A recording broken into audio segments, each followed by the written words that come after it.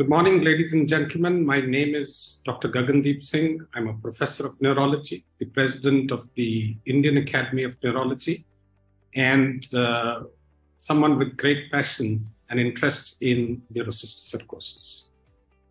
That is going to be the topic of my talk during the World Congress of Neurology in October.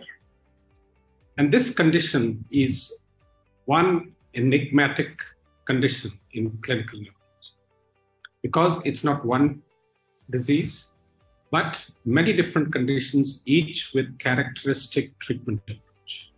It's important for us to understand neurocystic sarcosis, not only because it's one of the most common causes for epilepsy in resource-limited settings, but also because it causes considerable neurological morbidity in many affluent countries on account of travel and immigration to and from resource-limited settings.